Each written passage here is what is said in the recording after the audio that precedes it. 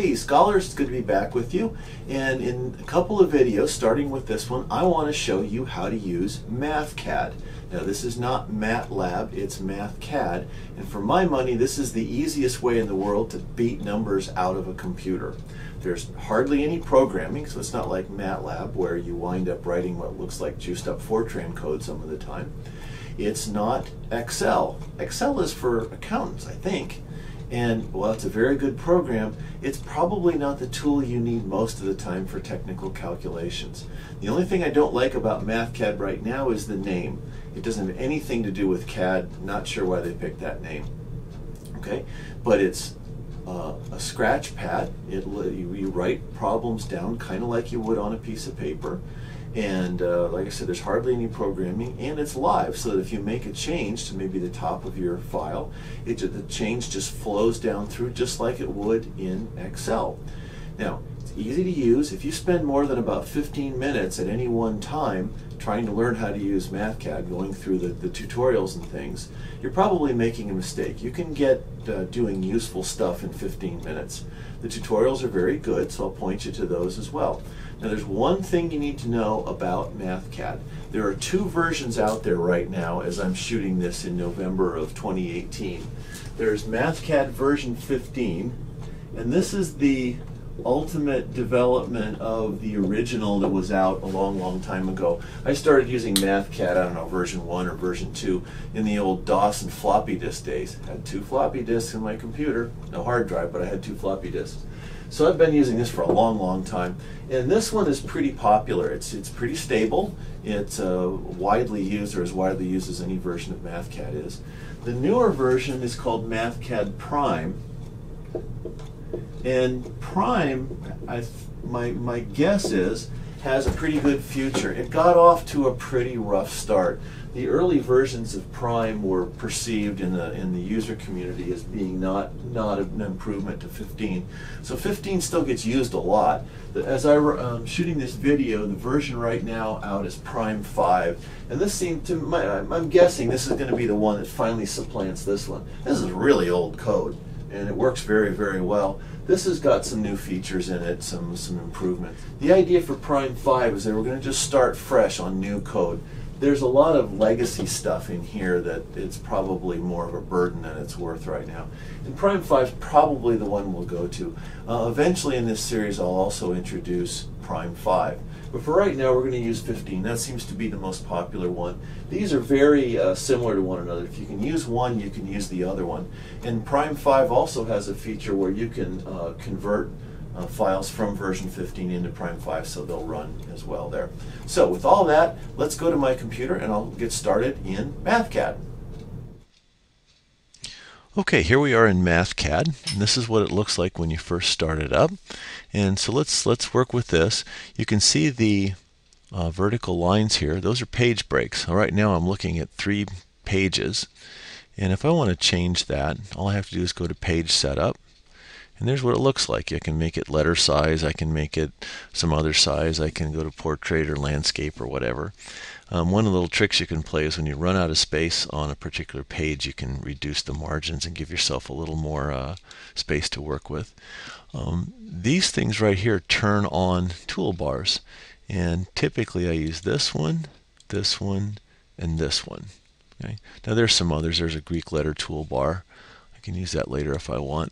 And there's a programming toolbar, there's a calculator, and a plotting toolbar, and a matrix toolbar. But for right now, I'm just going to use these. Since we're looking at this on a screen, I'm going to zoom in quite a bit so we can see what we're looking at. And let's just get started. First thing you need to know is there's a couple different kinds of equal signs in Mathcad. And the ones we'll mess with right now are this one, which is a definition. That means I'm trying to tell Mathcad something. I can just click there, or you can see that if, let me go back on that, to use that, all I have to do is hit a colon on the keyboard, a full colon. And here's the other one. This really is an equal sign. You hit the equal sign on the keyboard for this one. And this is when you want Mathcad to tell you something. So let's do this. Let me make up a function, plot it, and then I'll also plot its derivative. So here's a function, Now I need to assign something. I'm trying to tell Mathcad something. So I'll click there. There it is, colon equals. If I want to use it on the keyboard, I just click the or hit equals. Or if I want to use the keystroke, I just use the full colon. And let's do this. Sine of x times, I don't know, e to the minus x over 5. Now I kind of ran off the screen there, so I can just pull that down. All right, so there's my function. Now if I want to insert a plot, I can either go to the plot toolbar there. I can say insert graph. I want an XY plot. There's a bunch of different plots you can do, but let's just use an XY plot. For some reason, it's the ampersand key. I guess there's a finite number of keys. Pick one. Somebody pick that one. X, and I'll just type in f of x here. There's what it looks like. All right. Let's make it bigger. So all I have to do now is grab this, pull that over, pull that down. Now, in Mathcad version 15, on the screen, that plot looks pretty blocky. That's one of those kind of leftover legacies from the old days of Mathcad, and Prime 5 I don't think does this. We'll cover that in a later video. Geez, it'd be nice to have grid lines. So let's double click. This brings up a formatting window. I can do all kinds of things. So let's turn grid lines on. Apply. So there they are. Well, that green kind of makes my eyeballs hurt. Let's go to something a little less obnoxious. There, that's better. And I can do all kinds of things. I can change the scale. I can change the numbering, all kinds of stuff. So there's that. Now, I sure would like to do the derivative of that. So let's just do this. Now, I'm going to make a variable called df of x, and I'm going to hit the full colon on my keyboard. There it is. And right there, see the derivative? Click that. Derivative with respect to x of f of x. Well, let's see. If I want to put a second curve on here, all I have to do is highlight that. I'm going to use the right arrow here.